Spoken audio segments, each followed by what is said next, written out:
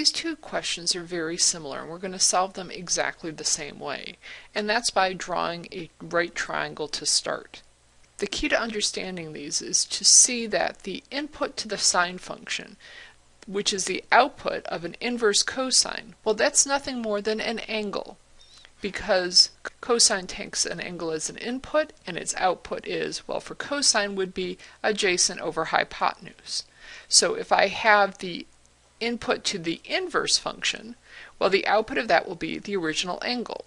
So if I know that cosine is adjacent over hypotenuse, and I know the input to my inverse cosine is x over 4, then x is the adjacent side and 4 is the hypotenuse.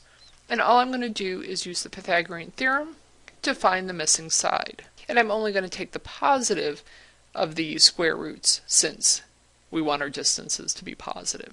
So that means that missing side is simply the square root of 16 minus x squared. So the outside of this, the sine of that angle, well, that's going to be the opposite over hypotenuse, which means all I have to do is read straight off of my triangle. The answer is going to be square root of 16 minus x squared divided by 4. And that is all there is to that.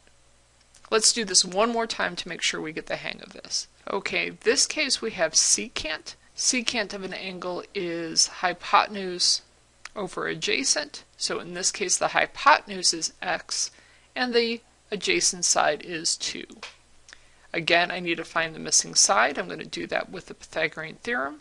And that's our missing side. And if we want to know the tangent, we just look at the opposite over adjacent, and that's our final answer. So these are really not that bad once you draw the triangle.